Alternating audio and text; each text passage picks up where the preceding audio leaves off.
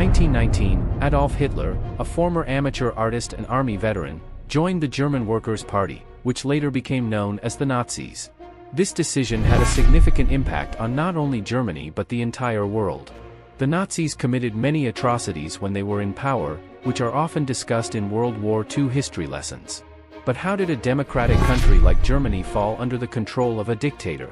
It all started with Germany's defeat in World War I. German leaders were forced to sign the Treaty of Versailles, which required Germany to reduce its military, surrender territory, and pay large amounts of money in reparations. This weakened Germany's already unstable economy.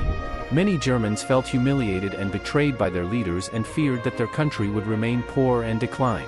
In this bitter atmosphere, Hitler gained popularity. He was a talented public speaker who tapped into people's disillusionment with a series of speeches advocating for a stronger, unified Germany. He blamed the Jews for Germany's post-war problems.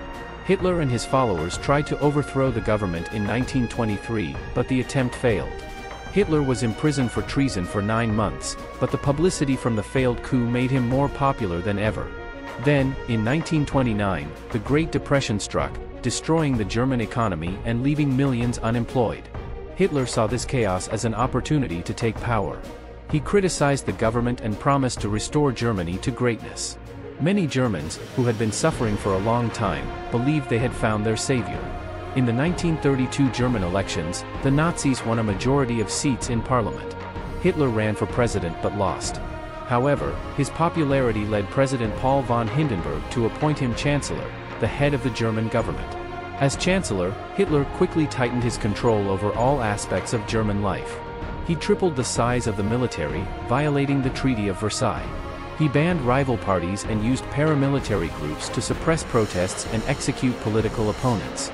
Anti-Semitic laws prevented Jews from working, voting, and occupying public spaces. A propaganda department produced art, films, and books that praised Hitler and promoted his vision of a better Germany. After President von Hindenburg died in 1934, Hitler declared himself Führer, an absolute dictator. With Germany under his total control, Hitler shifted his focus to global domination, setting the stage for World War II.